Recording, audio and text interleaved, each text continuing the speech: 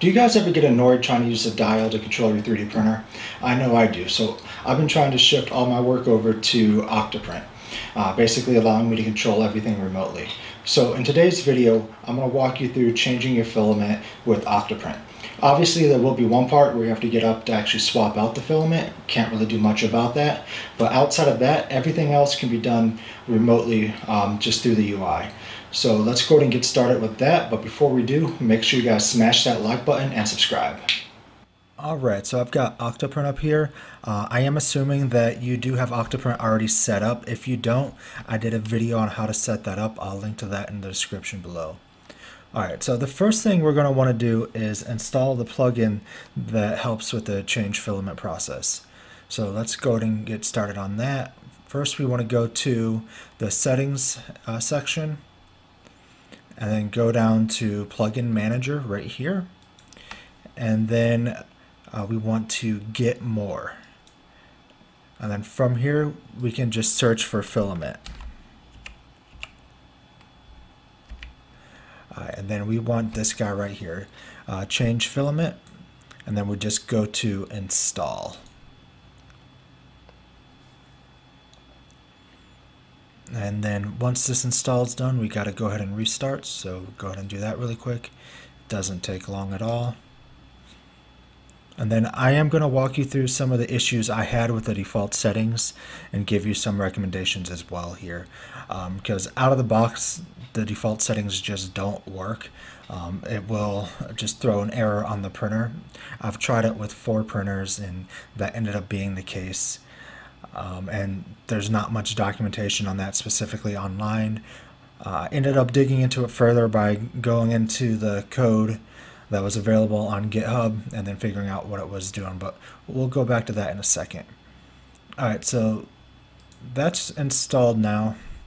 So if we go back up to settings, then down under plugins here, you would see the change filament plugin. That's the one we just installed. They did make a note here that when walking through it, you do have to heat the hot end before you can actually change the filament, which is pretty easy to do. Alright, there are a couple changes we're going to want to make in here, but first let's just go ahead and try to print it with the default settings and I'll show you what happens. So let's go ahead and close this. And then I'm going to connect to my Ender 3 Pro here. And you can see I've got the camera set up here watching this so we can see it real time, and I got another camera off to the side that I'll use as part of the video as well. Alright, so first thing we're going to want to do is heat up the bed to the, heat up the extruder to the change filament temperature. So if you just go to Tool and then right here, just go to Set PLA, and that will start the preheat process. It's pretty easy to do, and this will just take a minute or two.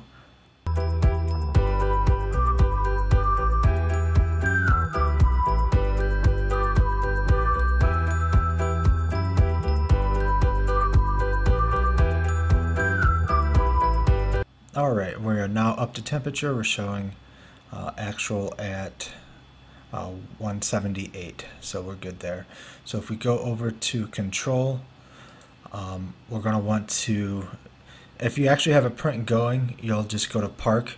That will raise the Z-axis a little bit, kind of move it off to the side so you can do the filament swap. You can also integrate this into a filament sensor as well. I'm not going to cover that in this video, but it is possible to do. Alright, so first thing we're going to want to do here is go to unload, and you'll see that we're going to get an error. If we go over to terminal, we can see the actual output, and then right here, send G1 E500 F1600. So it's trying to do a retraction of 500 millimeters with a speed of 1600. That's not supported by the printer or any printer that I've tested. And there's not much documentation on how to fix this. If you start Googling around, they start talking about trying to update firmware and make sure you have a hard connection and you're not trying to use wireless or anything like that. None of that really made a difference for me. I'll show you the actual fix. Alright, so let's go back to settings, and I'll make another let me point out one more thing in here before we start making changes. So as you can see, it's set to 500 right now. If we just set this to 400 and try it again,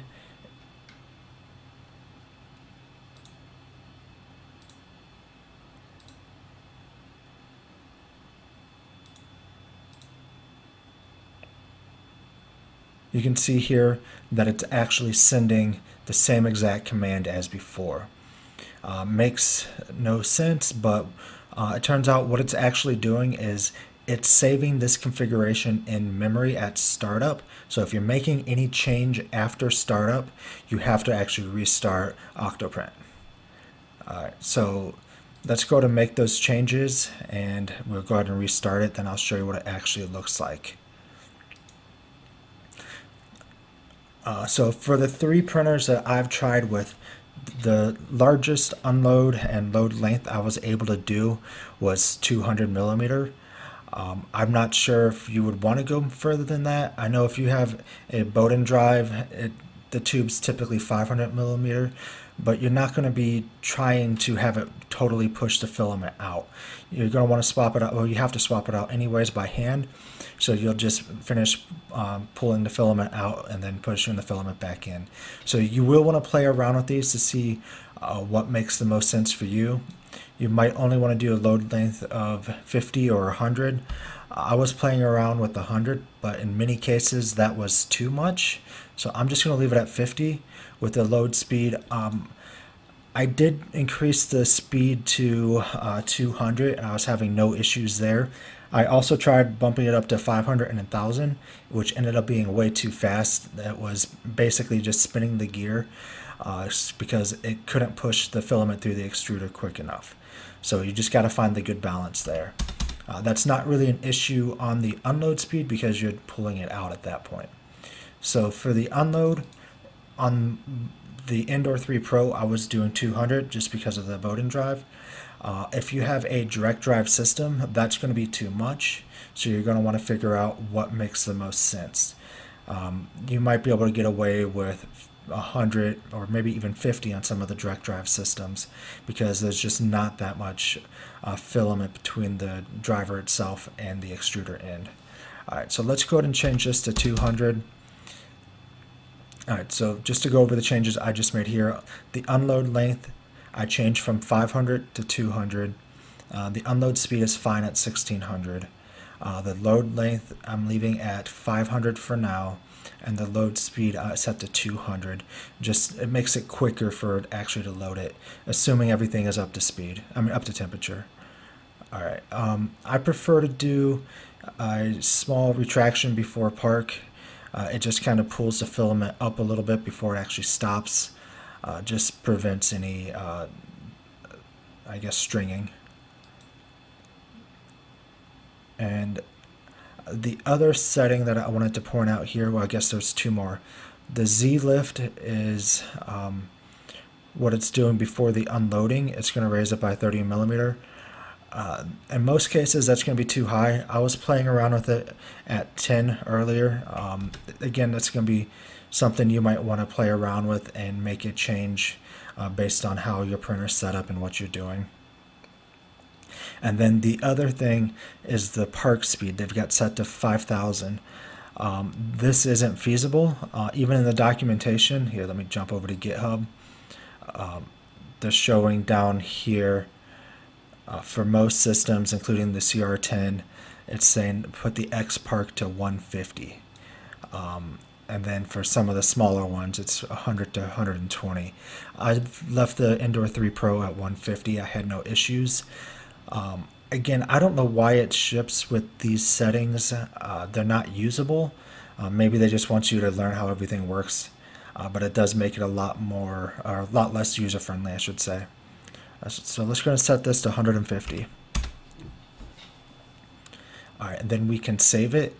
Now again, saving it is not going to take effect until you actually reboot the system. So I'm just going to go up to System and restart Octoprint. And this will take just a couple seconds.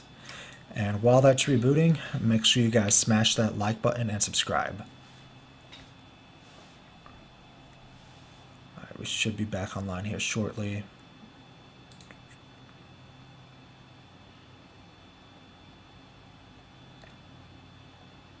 Alright, we are back on, so let's go ahead and just connect to the printer again really quick and then set our temperature back to PLA or 180. You can see it was already at 150, so it doesn't have far to go here. Oh, then I forgot to mention this earlier, this change filament section here, it gets added with that plugin. So if you don't have the plugin, you will not see this whole section. And we are about up to temperature. If you have later versions of the Marlin firmware installed that have the change filament settings and everything built in, you can run this M600, which basically just kicks that off, but you will have to actually use the control box. You will have to acknowledge the change filament and then the end of the purge as well at the control box. You won't be able to do that remotely. So I was not messing around with that. I'm trying to do as much remote as possible. But I wanted to let you know that is an option if you are running the Marlin firmware that has that option. Alright, we should be up to temperature, which yeah, we're good. Alright, so now we can go ahead. I'll just do park real quick to show you what that does.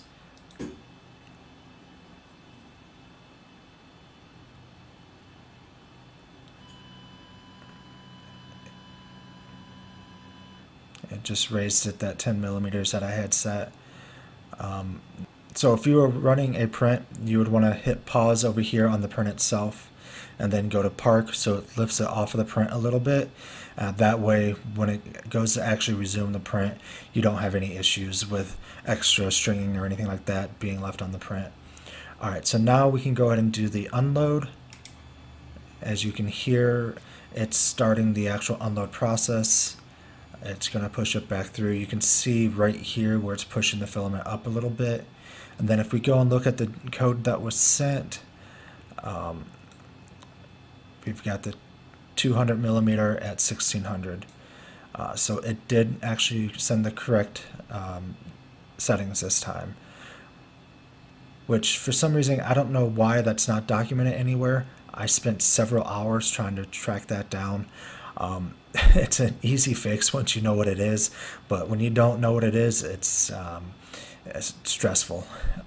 Alright, so let's go back over to control. I'm going to go ahead and swap out that filament with a different one really quick, and then we'll go ahead and do the load. Alright, so I went ahead and swapped out that filament. I put a new roll of Hatchbox filament in there. I'll link to that in the description below, but in my opinion, at least from the filament that I've used, that's probably the best performance for the price. It's really good filament. Also, if you don't know how to change a filament on this, I did a couple of videos on changing the filament on a Indoor 3 with a Bowden drive and on another printer with direct drive. So I'll link those in the description below as well.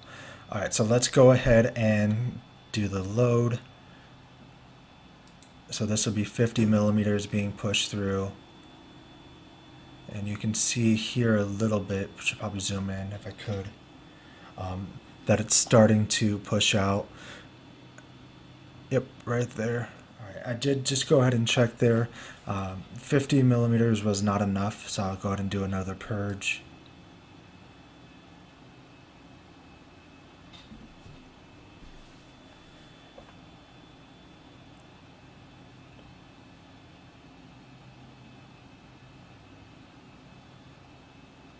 Alright, let me go see how that one looks. Alright, so I did not like how that looked. It was kind of bundled together. Again, this is part of the process when you're setting this up for the first time on a printer, is figuring out what settings work best for that printer. So let's go ahead and walk through this again. I'm going to slow down the actual load speed. I'm going to back that down to 100 and see how it looks there. With the other filament, that was just a roll that I had laying around. I think it came with the printer. That one, it worked fine at 200, but it doesn't mean that all of them will. Alright, so let's go ahead and just restart Octoprint again.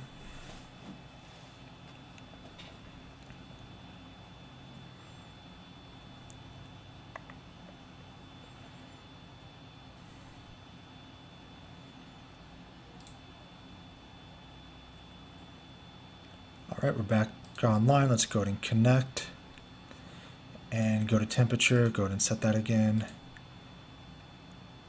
If you are having issues with the filament purge, you could increase the temperature. That would help as well. At 180, we're on the lower end of the scale for PLA, which should work in most cases, but it might not work for all filaments, so just keep that in mind. Alright, let's jump back over to control here and do another load.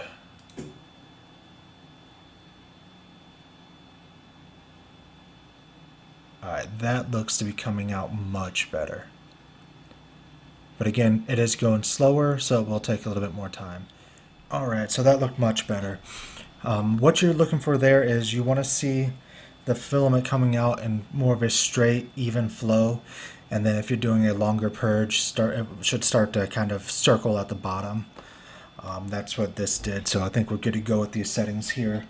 Now that we have these settings in place, we know what it's going to be for this printer, so basically they're going to be saved. If you are going back and forth between printers with the same Raspberry Pi or Octoprint setup, you will have to record them and then swap them out.